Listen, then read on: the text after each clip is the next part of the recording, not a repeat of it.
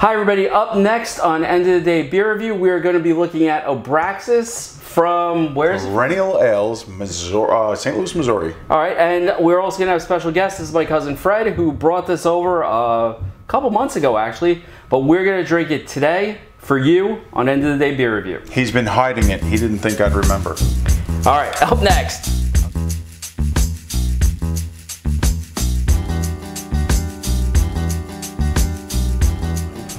Hi everybody, my name is Rich, and with me today is Fred, who's going to be stopping in because, quite frankly, he's got a better palate than I do.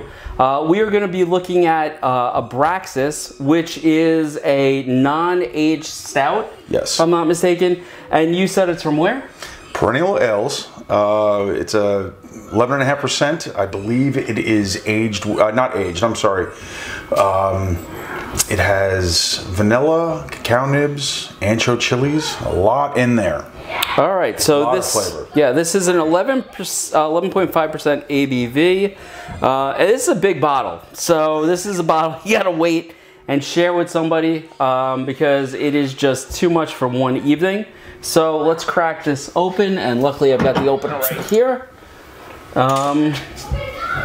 Okay, the bar, by the way, forgive me if there's noise in the background. We have children outside the doors of the bar who are playing vigorously. So we're gonna do our best to get through it, and hopefully it's not being picked up by the mics, but we'll see how it goes. So I'm not getting any aroma just with the opening, which happens sometimes. You know, it's funny because usually when I open this bottle, I will get a lot of cinnamon. Yeah, you're right. I'm not getting it at all. No, nothing at all yet. So let's go through the. You've ruined it somehow. Maybe I have. It's it would not be the first beer that I have ruined. Although most of the time when I ruin a beer, it's because I've left it too long in the fridge. I hope you're all hearing that squeaking. That is our children outside playing with our dog. Making sure that this video is as... Notice he said our children. Yeah, well, mine's out there, his are out there, they're running amok. We had a really good one to go there. So with the pour, we've got very dark beer, as you can see. I'd say a dark obsidian, really. There's no light going through that from the camera light at all. Decent amount of lacing on the glass, and with this high of an ABV, I am not surprised to see the legs as it holds on to the glass. So you're looking at a pretty solid beer right in my wheelhouse. Are you a stout guy? I am a huge stout guy. That's right, but you'll tolerate IPAs. I love IPA. I love all manner of humans and beers. You see, you're a far more forgiving person than I am. All right, let's check the nose out on this. Yeah, I'm definitely getting that cinnamon. You're getting the cinnamon. I actually get a little tiny hint of coffee in there. Yeah, a little bit. Definitely more of that cinnamon. Yeah, the cinnamon, little tiny hint of vanilla, the coffee, but the cinnamon is definitely the strongest. See what I mean? I told you, he's got a much better palate than I do, and he's getting it right here without us even going all the way in. I got a better selection of adjectives. That's about all it is. Yeah, and I'm also getting sort of that note of roastiness from it, which, I mean, I'm always expecting that from a good stout. So, you know, like, I want that roast. I think that's what draws me into them more than anything. It's definitely... I mean, you can appreciate this. You can definitely sit here and appreciate this. It's a lovely nose. Yeah. It really is. Like, this is something that you could easily open up and, you know, appreciate the fact that it has just a great aroma before you ever even, you know, tuck into the beer itself. But the most important thing, what's it taste like? What's it taste like? Mm-hmm. Let's see.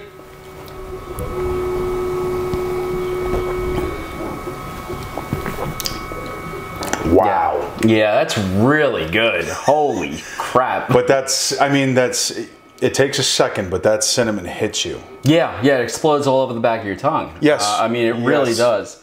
And you know, like, I'm using that description intentionally because it is sort of that you start, it's a little bit there, and then it just blossoms. And it's beautiful. A nice mouthfeel to it. It's not syrupy, which I think you get a lot of that sort of syrup feel to it once you get going, and I'm not getting that. The cinnamon and to a lesser extent, the cacao nibs, the vanilla, it just kind of washes over, like you said, the back of the palate. It is, you know, this is one of my favorite stouts. Yeah, no, this is fantastic. What is this retail for? I think it's about $28. So $28 in a glass. I have to put my glasses back on because I can't see a damn thing. For 750 milliliters or a pint, 9.4 fluid ounces. And this is the 2021 vintage, so we did not let this age at all, which honestly, as I'm sitting here drinking it, I don't mind that. I don't think that this is going to, I don't think you're going to get an appreciable difference on letting this age. Really? I don't think so. Oh, okay. I picked this up at my local, local to my business establishment, Beer Town in Queens, and that was actually what the woman who owns the business, she's wonderful, she's the one that told me. She's like, look, you know what, you're not going to get an appreciable difference if you age it. She said, hit it right away. Oh, it's really good. It really is good. And I'll tell you something else, I like it at this temperature. Yeah. You know, like it's not super cold, so the cold isn't... It's only been in there for about an hour? Yeah, about an hour, hour and a half, give or take. It was enough time for us to have a few before this, and then come back after eating dinner and try it out again. And I mean, honestly,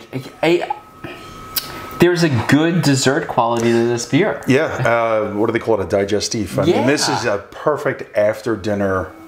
I mean, you're certainly not going to stand up for very long after you have it, but it's a perfect after dinner drink. Yeah, and we want to talk about, first off, I don't know about you, I'm not getting any alcohol burn from this. Nothing. This, like, as you said, perfect dessert. This is perfect dessert drink. This is a dangerous beer. At 750 milliliters for the bottle, and you know, what is that? 11.5% alcohol. This is something you got to share. Try and warm this thing up a little bit, because as I'm noticing, as it warms, you're getting more flavors. More flavor out of it. You're getting a little more of the chocolate. You're getting, you know, the cinnamon is definitely the dominant flavor, but you're getting more the more it comes to room temperature. But you know what's nice about this too, and you're right, I think as you let this sort of develop a little more temperature, I think you're gonna get more flavor out of it. I don't find the cinnamon off-putting. And I've had cinnamon beers where it's just like, it's so much, you've got to sit there and go, no, like I can't.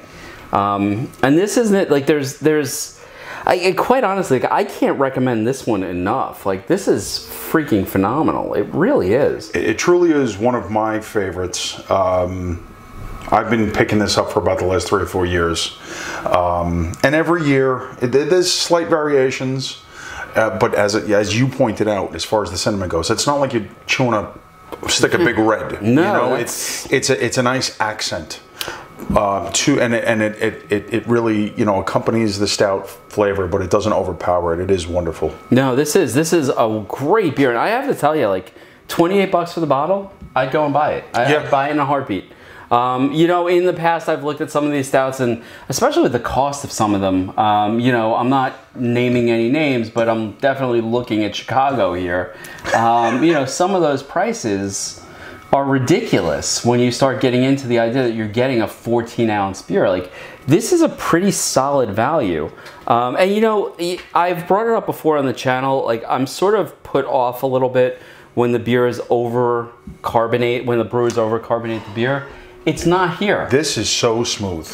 It's so just smooth. Enough to get it to hit that back of like your palate, and you can smell it and you can taste it and you can really enjoy it. So I have to tell you, I'm thrilled with this. I really am thrilled with this. I don't genuinely like when people refer to a beverage as smooth. However, when it comes to, as you said, is with the mouthfeel and it's almost like a silkiness. You know, it's without the syrupy. Like mouthfeel that you get on some of them, especially when you get to the heavy ABV. It's sad. I feel like I'm talking about, you know, my 7th grade crush here because I'm gushing so badly. But it's like there's just nothing bad to be said about this No, nothing beer. at all. You know, I'll give one complaint. You can't close the bottle again. I will. Like, honestly, like I could see this. What a shame we have to finish it. That's the downside to it. You know, like this is definitely. You know, I've said this before in other reviews. You know, there are some beers where you're going to drink it and you're going to drink a bunch of them that night and you're going to enjoy them. This is one that you're going to open with people who you want to share a really good beer with and enjoy that beer, because it's something you can talk about and discuss and get involved with. So like, I really, the only problem I have with it is that this is not something you're going to have. The only problem you have with this is you've only got me to share with it. Well, no, my only problem is I only have one. Well, you know, like I go out of my... Stay on my good side. Maybe I'll bring another one. All right. So have you tried Abraxas? If you have, please throw some comments down there. Throw us a like. A subscribe would be really, really appreciated. And if you've encountered this beer before, you disagree with us, please throw those comments into the comment section.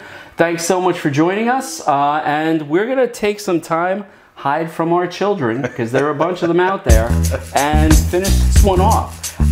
But again, hope to see you next episode. Have a good one. Good night.